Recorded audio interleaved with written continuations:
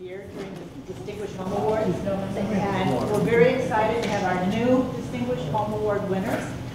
As you've seen all over the village, we have these signs up. It's like they're sprouting throughout town, and it just makes us aware that we have very special homes in our town, and we want the village and the people that live here to recognize this architecture.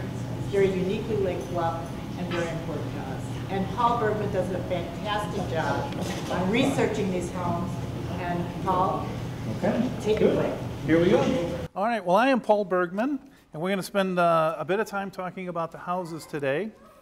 Everybody's asked over the years that I add a little bit more information about the houses, so we're going to spend a fair amount of time talking about architecture today. But first I want to talk a little bit about the program. This is our 13th year of doing this. We've given out over 60 awards so far. Kathy talked about the town blooming in signs, and that's what we were hoping was going to occur, and I hope you all are pleased with all of the signs that we have in town. So we have, in our judging process, we generally follow the National Park Service guidelines, the National Historic Register guidelines for historic homes, but we also add a Lake Bluff spin to that. So we follow the guidelines that are under the national guidelines for preservation, restoration, renovation, adaptive reuse, infill, and then we add our own Lake Bluff history twist to that, which is the Heritage Award. And we award that for houses that may not be architecturally fancy or architecturally special, but they have a social impact or a social history of the town that we like. Our judging committee consisted this year of Kathy O'Hara, Lynn Grenier, Janie Jurch, Nan Caldwell, and myself. We are all board members. This year, Mike Farley, a longtime resident and docent here at the museum, joined us. Mike brings a lot of energy to the process and brings a wonderful questioning sense of humor to this, so we're thankful for him. And Beth Kepper is our former board member and actually the person who founded our award program. So as we get started, I want to say a few words about the process and our panel. First off, we always have too many houses to work from. This year our list had 45 houses on it that we reviewed. Some folks ask, why not this house, why not that house? Chances are we have already looked at the house, and if you only have 6 awards and 45 houses on the list, I'm sorry, but some houses just simply don't make it. One of the things that's so exciting about doing this is that every year there are spirited discussions that we get into in doing this. All of our judging panel members come from different backgrounds, different educations. Some people have a deep understanding of architecture, others have a deep understanding of the social history of Lake Bluff. Everybody is interested in architecture. We have interesting discussions, and sometimes we have spirited discussions. So that's kind of the fun of doing this process. But we always ask, what is it about Lake Bluff that we like so much? What drives our passion for this community? What are we looking for in the Distinguished Home Awards? We're looking for homes that demonstrate and preserve the general and somewhat indefinable ideal of Lake Bluff character. And the Village of Lake Bluff has a marketing program that tries to market character of Lake Bluff, but we keep trying to look for that indefinable thing that we find so important about Lake Bluff. We are always looking for heritage, character, streetscape, and that personable feel. And we're not going to maintain that if we tear down 5% of the houses in this village every year. Suddenly that personable feel is going to disappear. And we keep seeing that happening. So some of the comments that we get when we go through this, some of the questions we say, that I hear, people will say, our judges will say, the house is in scale to the neighborhood. The house is in scale to the lot. One of my favorite comments is, would the original owner still recognize their house today? That's one of the neatest questions to hear. Is it part of our history? Is it part of old Lake Bluff? Now, our awards from the Distinguished Home Awards are from the Lake Bluff History Museum. They are purely honorary. So there's no limitations on your property. And also there are no tax benefits that come with the award also. It's just purely honorary, and it's just part of the pure fun of living in Lake Bluff. So we're now going to move into the awards program. Our houses this year break down into two historical groups. There's a number of historical eras in Lake Bluff. There's the settlers era from the 1830s when the first settlers came here. And you can see a lot of those images here on the walls. Over here we have grandma clothes up against the wall. Well, then we have the camp meeting era when the Methodists came here. And closely related to that is when the camp meeting era turned into the country club, or the sort of the B&B era, where Lake Bluff turned into more of a resort community, a much more secular community. After 1905, the community turns into a railroad suburb and begins converting from being a camp community, a summer resort, to being full season, four-season houses. The houses are much more substantial and much better built and much larger. Our houses this year break down into two groups. One is from the camp meeting country club era, the 1875 to 1905 era, and then the second is 1905 to 1945. So the houses break down nicely into two different groups. But first we're going to start and talk a little bit about this gentleman here. This is Andrew Jackson Downing. He is the grandfather and the father of American landscape design, American urban planning. He wrote a book called The Treatise on the Theory and Practice of Landscape Gardening in 1842. He literally wrote the book that lasted for about 40 or 50 years. He wrote the book on landscape design and urban planning. He then also wrote a book on design theories of cottage residences. And there we're going to see some amazing similarities between those houses and a couple of the houses that we have here today. Downing also believed in the concepts of what he was talking about is the picturesque or dramatic environments, which we have in our ravines and beach, and beautiful environments, which is calm and serene, which we see in the lovely boulevards of Lake Bluff. And so he keeps seeing these two different theories that work back and forth, and we certainly have that with our beautiful boulevards in Lake Bluff, leafy trees, nice yards and whatnot, surrounded then by these very dramatic ravines and the beach. And if you've been down to the beach when the north wind is blowing, you know it can be a very dramatic place. Downing is also a moralist, and he fits right in with Solomon Thatcher and Abner Scranton and all of the founders of the Methodist camp era. If the Methodists are interested in prohibition, they're interested in suffrage, they're interested in abolition, they're interested in all of the great social concepts of the era, he is also a moralist. A good house will lead to a good civilization. There is moral influence in a country house. A good house will encourage its inhabitants to pursue a moral existence. It will better those around it. And doesn't that sound like the wonderful moralizing that our camp meeting followers had? And here we see a several pictures from his book on design for houses. One of the houses that he was very adamant in advocating was this cross-gable Gothic style house. And I want you to look at the beautiful cross gables that come on that, the little dormer windows with the little peaked roofs in the center there, and then another big sharp dormer there. You can see he's modeling it over there and doing it in stone. So this is what he is saying that he thinks is an appropriate house to be building in the countryside in the 1850s. And then here we get to Ann and Jeffrey Walters' house at 601 Center Avenue. And does this house look like the Andrew Jackson Downing house I just showed you?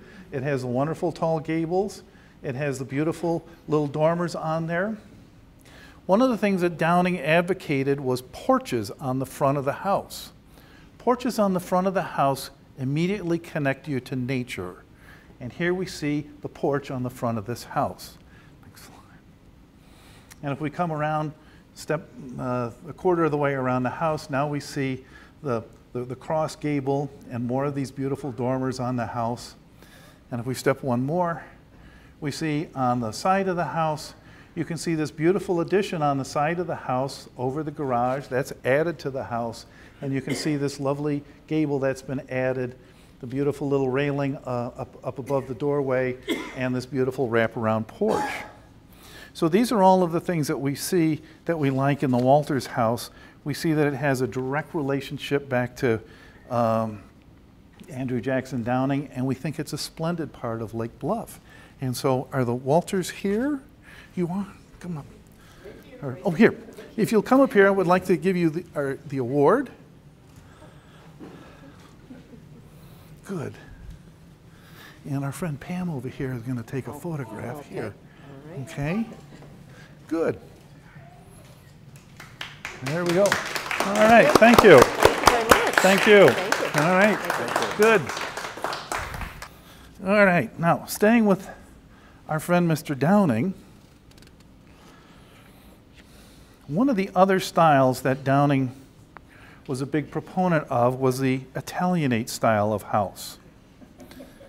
And in looking at the Italianate style of house, he's looking at a house that has this long shed roof on it, his favorite, the big front porch that goes on it, and then this little dormer thing that goes over the front of the house, and then the chimneys in the center of the house. And this comes right out of Downing's catalog book. And here we see the house at 421 Center, the Krivishek's house. This house is built in 1905. There's some evidence that it was built, may have been started in 1893, but probably built in 1905, which is great. But you can see the long shed roof concept here.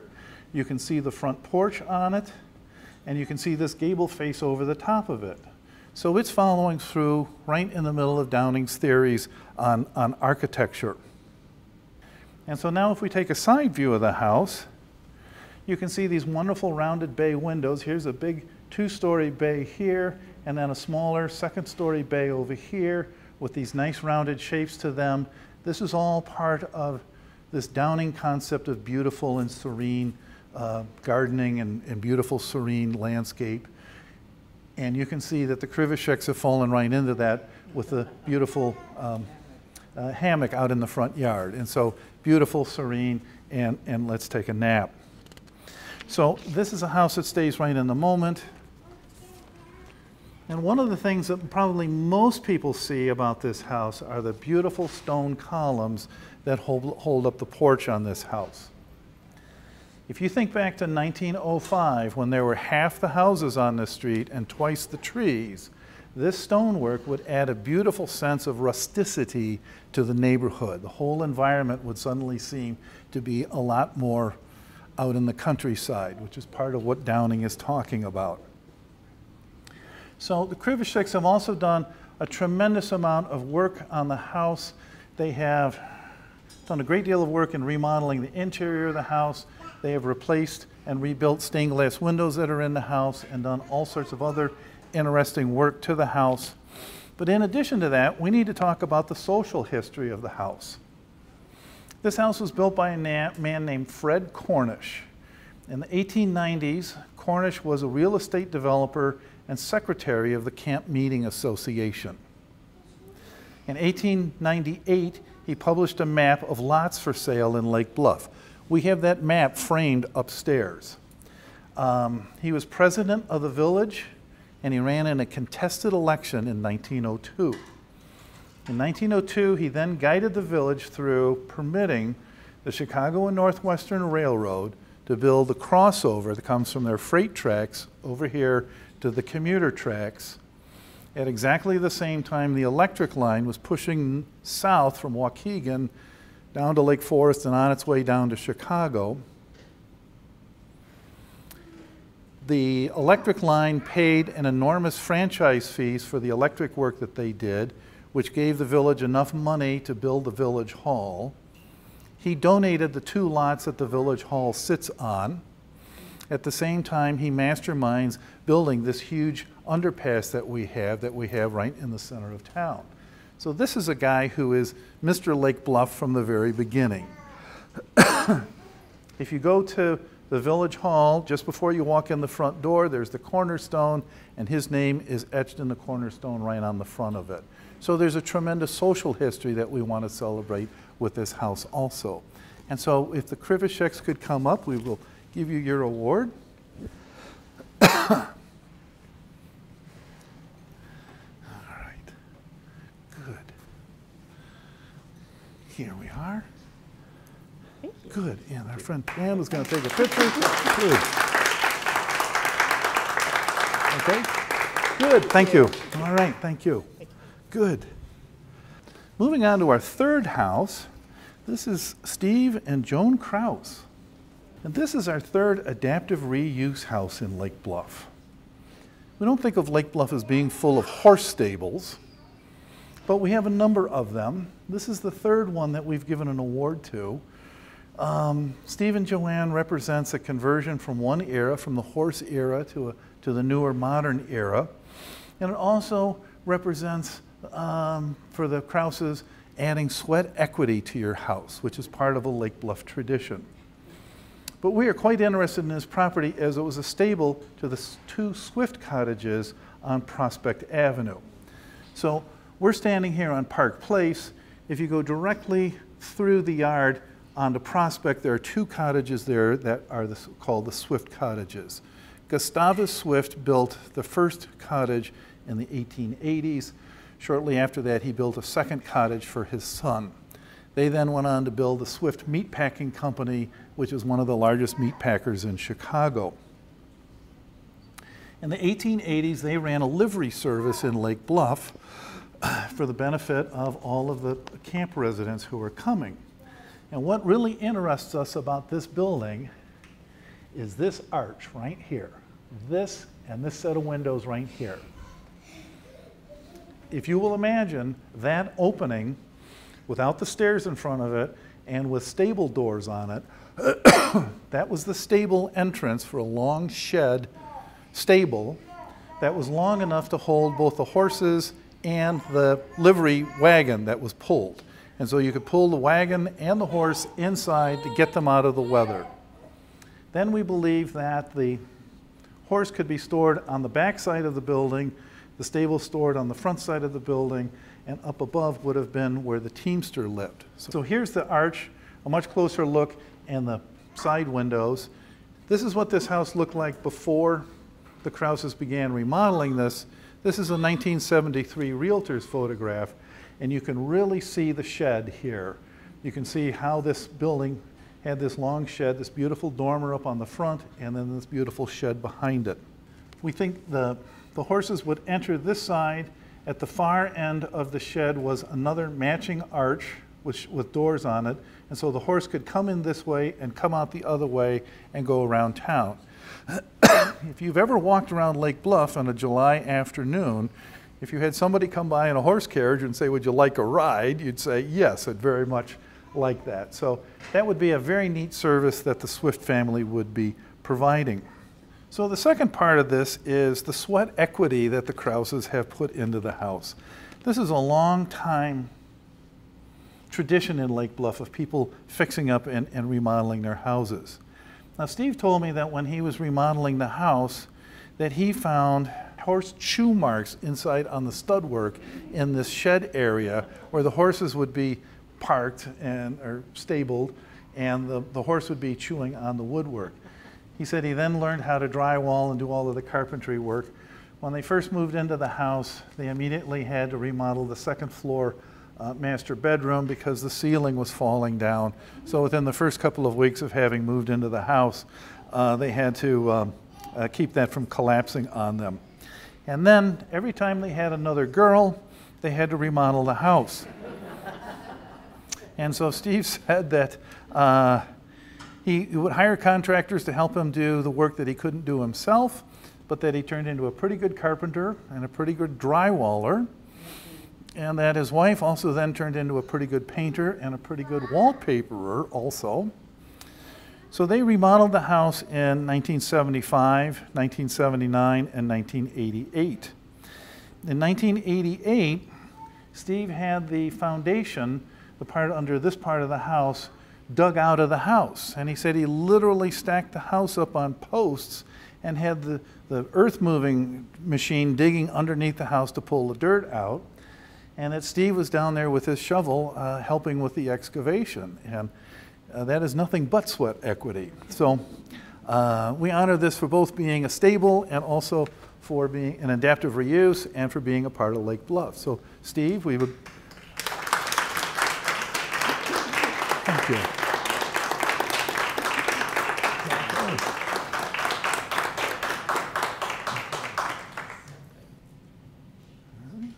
There we go. Good. All right, thank you, Steve. Okay, so now we shift gears a little bit. We're going to move into the railroad suburb conversion era. And the last three houses we have to talk about is when Lake Bluff went from being a summer resort community to being a year-round suburb. Roughly 1905 this happens when all of the railroad work gets done, and then finally in the 1920s it really begins to take off. But the houses become much more substantial in size. The houses are fully insulated.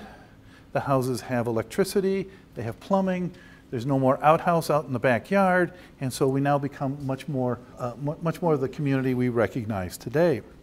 So the first house we have, this is Wendy Clark and Brad Saddlewater. This is at 608 Ravine Avenue, and they have what's called an American four-square house. And this one I got from the Sears and Roebuck catalog. This is a very simple house form that came to replace many of Downing's houses. This is sort of the generation of architecture that comes after Downing's fanciful cottages. The four square is designed to be a big square house. It's designed to maximize the absorption of the lot. And so it wants to be big and square.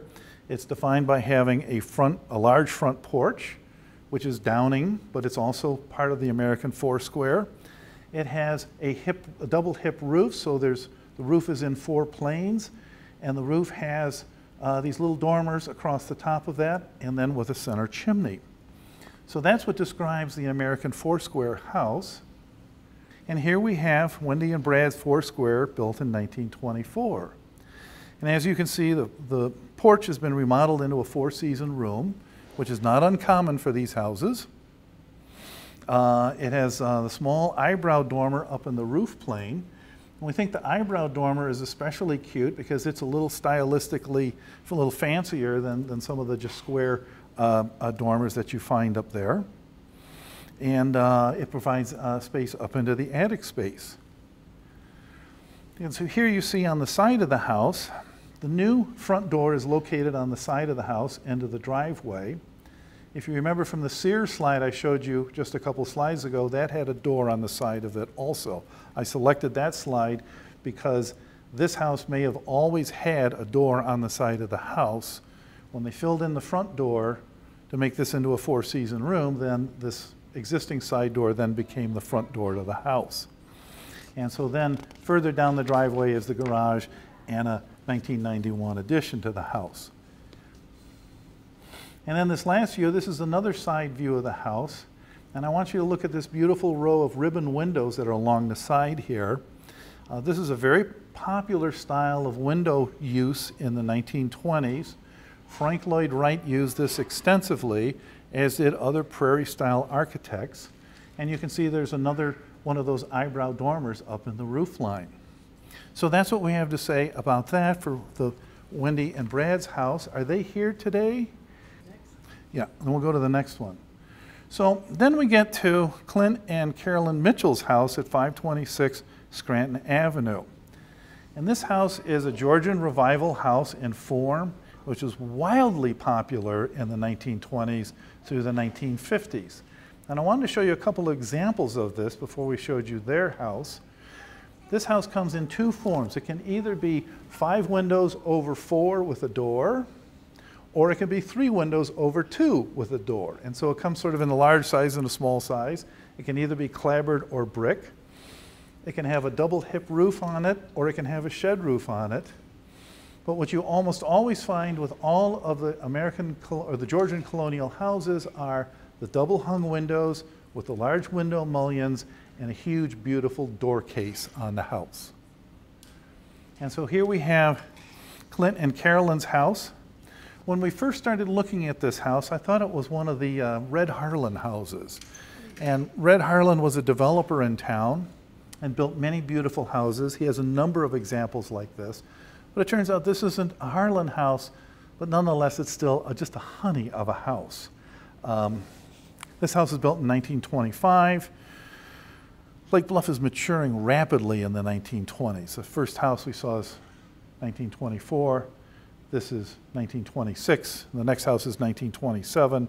So the houses are coming rather rapidly. So we've talked about the mullions in the windows.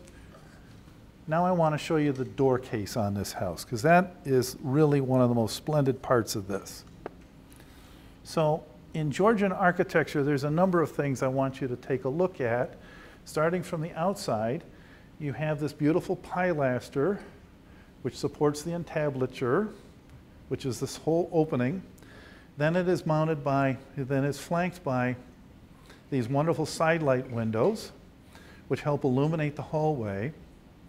Then in the center, you have a 6-panel door. You can find this 6-panel door all over England. Everywhere you go in Georgian England, you will find this 6-panel door. It is that popular. Over the top of the door and the side lights is this beautiful transom light done in radiant mullions. So the mullions stand up this way and then have little scallops underneath them. Between the radiant transom and the side lights, that all illuminates the hallway inside. And then over the top of that is this monumental entablature. And look at the moldings. There's a molding here, a molding here, and a molding here. This is all designed to add to the monumentality of the house. And this is what makes this a really nice Georgian house. Then there's a couple of other little side things we want to talk about. Downing put the porch on the front of the house. The Georgians tended to put the porch on the side of the house. This makes for a porch that's a lot more private. So it's a lot quieter. You're kind of off the street. Typically, these porches get turned into four-season porches. We're so pleased that this isn't a four-season porch, at least yet. The other thing we like about it is this beautiful railing. For the Georgian houses that are built on the ocean front, a lot of the houses have what's called a captain's walk. Sometimes they're called widow's walks. This little railing is evocative of that railing. And the third thing I want to show you is really small, and it's just a really, really fun little detail. On the downspout, there's this gutter box. And the gutter box has an architectural reason, and it also has an engineering reason. The architectural reason is to make the house look finished and make the house look beautiful. This downspout has flowers on it, and I believe that they are Tudor roses that are embossed in the flower box. And that adds this little finishing detail to the house. The second thing is the engineering purpose for that. As the water comes, on a heavy rainstorm, as the water comes rolling off of the roof and down that downspout, down a big S-curve, the water is bubbling and gurgling along. And it stops for just a second at that drain box, and it starts to swirl. And it only takes a half a second for it to stop, and it starts to swirl, and that builds the velocity that it takes and rams all of the acorns and all of the leaves and stuff out of the downspout. It's a self-cleaning downspout, and that's the engineering part of it. Most gutter repair people don't know that, but we notice that in Lake Bluff, and we love it. It's one of the really neat details we like of the house. And so, would you step forward? We'd like to give you your plaque. Thank you.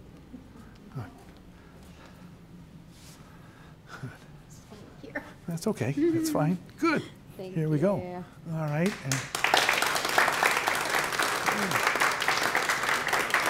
Okay, got it? Okay, good. So thank you. Thank you. So now we come to our last house.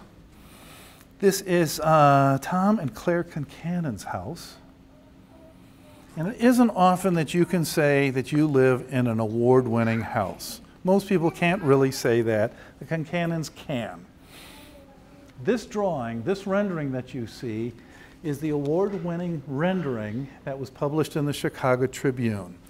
In 1927, the Chicago Tribune ran a contest for building or designing a house that will fit on a narrow, deep lot and be stylistically important and architecturally within the moment, within the time period.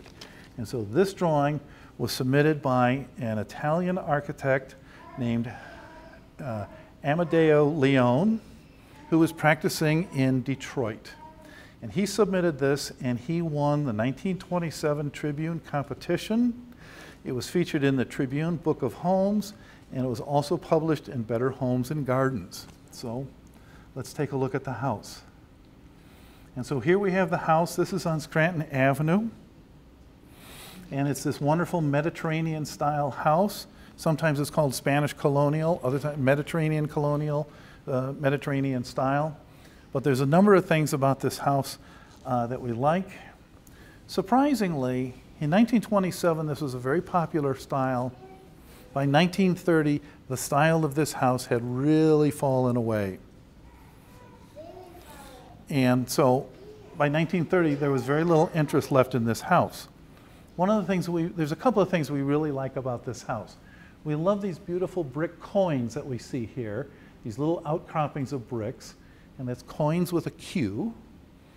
And we love these very tall, narrow windows that we see in the center of the house. It has this beautiful Juliet balcony with these lovely stone corbels that it's perched on. And then it has these lovely dovecote openings up there. And that's all part of the charm of this. And while we're looking at it, look down the driveway, because the people who built this house took enough money and enough effort. They didn't scrimp on this house. They built a masonry garage at the same time. So this is a house that's full of details. It's a nice, sumptuous house. It's wonderfully sited on its lot. Then here we get this wonderful, beautiful cut stone door case. And this is just a magnificent Spanish Mediterranean style door case for the house. And so if Tom or Claire is here, I think we have a couple of little ones that are going to come help with this. Okay. Good. All right. So, step in here, Dad. Okay. So everybody's here. All right. Everybody going to? Okay. You grab a hold of that and take a smile. Okay. All right. Good. Thank you. Here we go. Thank you. So thank you very much. So that concludes our program for the most part. I would like to ask all of the owners, please put your plaque on your house. Please put it by we ask people to put it by your front door. So I want to thank all of our award winners this year. I want to thank everybody else for coming. I hope you all enjoyed the program, and thanks for being part of Lake Bluff. This is a great special place we're in. So thank you very much. Thank you.